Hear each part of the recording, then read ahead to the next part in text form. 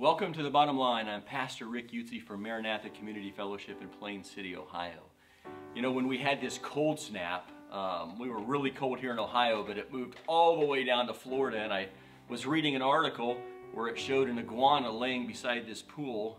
It looked like it was dead, but I don't think it actually was. What was happening was it was so cold in Miami that iguanas are cold-blooded creatures, and so when it gets that cold, their blood kind of gels, it doesn't flow, and there were iguanas actually falling out of trees, you know, beside people's pools and wherever else they are.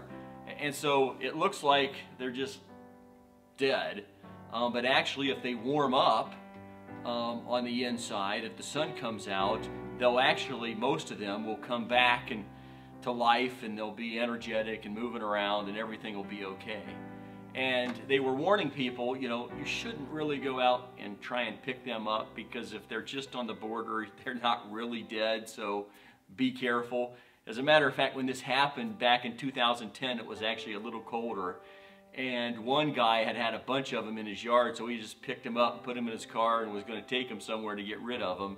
Of course, on the drive, they warmed up and started moving around and crawling around on him, and he almost wrecked, right? So anyway, you gotta kind of be careful with those kind of things.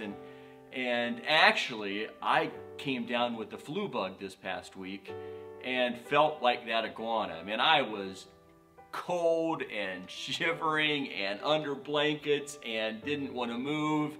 And I got to thinking, you know, that's the way it is in physical life. What about our spiritual life? What causes this same kind of spiritual just lethargy? What causes us to be so slow in our spiritual lives? And the Bible warns about a couple things, and one of the things is that we consider a blessing oftentimes is our material things.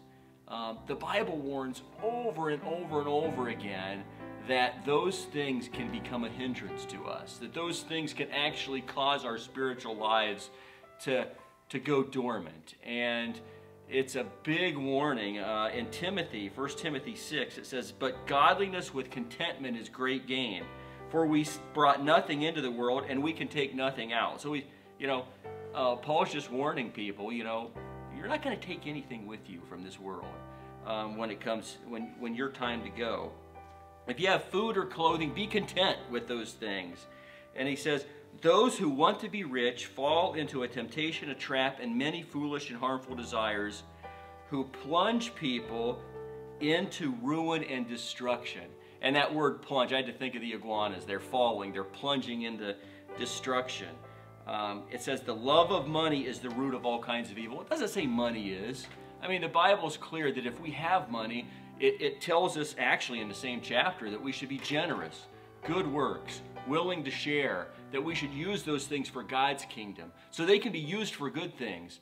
But the problem is that love of money is such a weight. It creates such an inertia to hold us still and we spend it all on ourselves. We don't want to spend it on God. We don't want to do things for Him. And that's what the Bible warns again. It goes on and says, "Flee these things, pursue righteousness, godliness, faith, love, endurance, gentleness. Fight the good fight of faith. Take hold of eternal life to which you were called." And so instead of being lethargic, instead of being, you know, having this inertia and weight just weigh us down because we're concerned with the cares of this world, and they will disappoint. They are false hopes that God knows will disappoint us in the end, because they aren't a certainty. There is no guarantee. When we put our trust in those things, it causes us to miss out on the life that Jesus wants us to take hold of.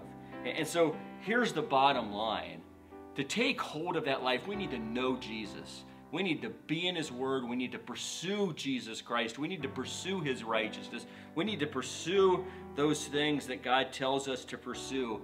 And when we do those, when we have Jesus at the center, and when we pursue Him, it warms us up inside. It gets us out of this lethargic, spiritual, do nothing because I like my comfort and ease.